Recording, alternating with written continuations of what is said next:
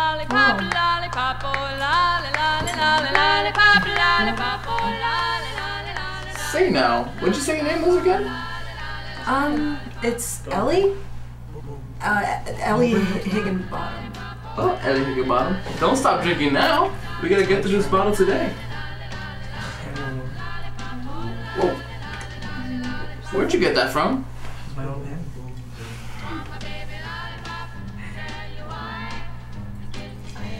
Okay, so sometimes I keep Gillette blades in my pocketbook, and you know, maybe sometimes I use them.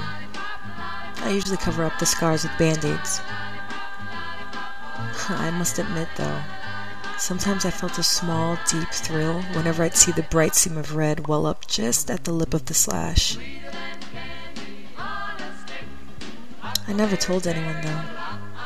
Oh no, not a soul.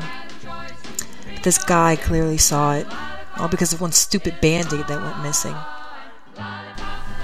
I have a cat back home, a very angry cat.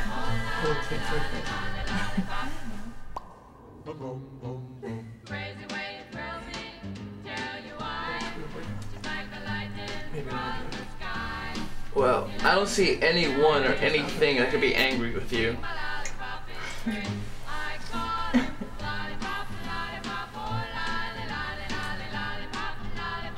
I can't believe, Doreen. We've only been here for an hour and she's already necking. That's okay, I guess.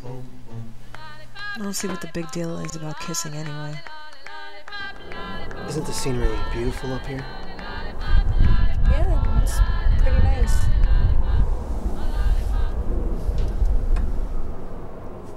I was surprised. It had been a dry, uninspiring little kiss, and I remember thinking it was too bad both our mouths were so chapped from walking 5 miles out in that cold wind. I just wanted to leave. Wow, what? Though he was someone that I did like at one point in my life, he still managed to disappoint me in the end. Like everything else. And let's not talk about the first time I had sex. I wasn't even there. It happened too quick for me to even try to understand it all. Besides, in a way I felt as if it was about time, might as well get it over with. That's how I feel about everything lately.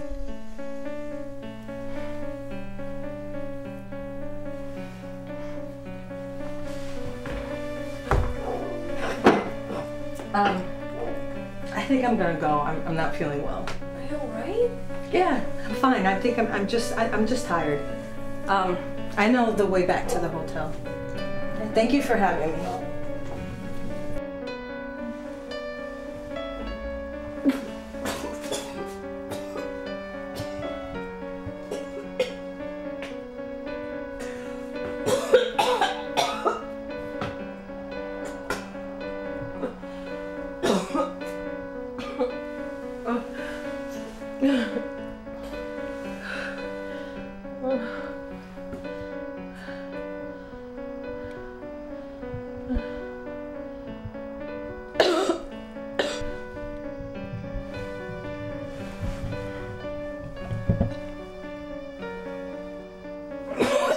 I feel terrible.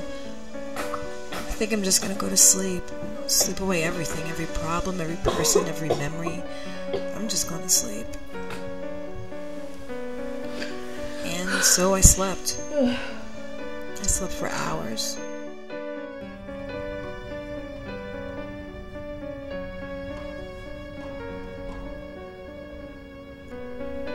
It was like I was on some type of high. Not really happy, but really anxious. Really excited for something that I didn't know about. Then after a while, the excitement started to fade. It seems like life was fading away. I couldn't grasp it anymore. Days seemed to pass me by, and I no longer cared. I no longer answered my door. I guess you could say I really didn't even take full advantage of being in the city. So I decided to do what I knew best. What got me in the city in the first place? What made me become that lucky girl who won that contest? So I decided to write. Write about anything, my feelings, even someone else's. I couldn't even do that right.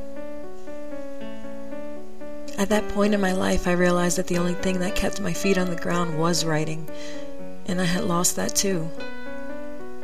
I've been given plenty of pills, sleeping pills, anxiety pills, you name it. Nothing seems to stop how I'm feeling. Where's my sanity going? I can't tell the real from the fake. I don't know who I am anymore. I think the only time I was genuinely happy was when I was 9 years old, before my father died.